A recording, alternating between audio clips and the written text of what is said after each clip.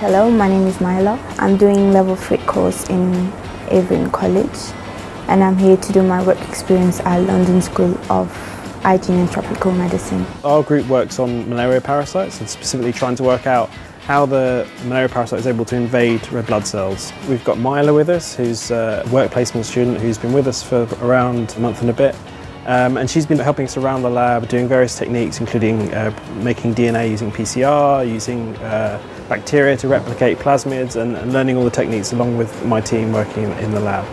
So today I've been doing PCRs, which stand for polymerase chain reaction.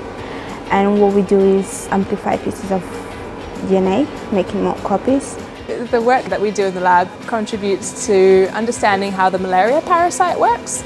And that's important for developing new drugs to target the parasite and also vaccines. I think this work experience is really good because I can work in a lab environment and get to know more things, so it contributes to my knowledge. Getting work experience in a lab is really important to know not just about the science that goes on, but exactly how it feels to work in a lab, what it's like, the kind of people that you'll be working with. And it also gives you a really important insight into whether you want to go on and do this kind of work in the future.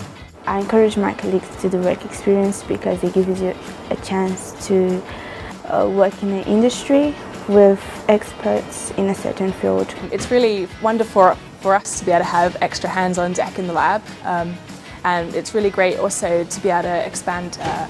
For me in particular, it's been good for me to learn how to teach, so that's been really wonderful. And it's fantastic to be able to give input to future scientists.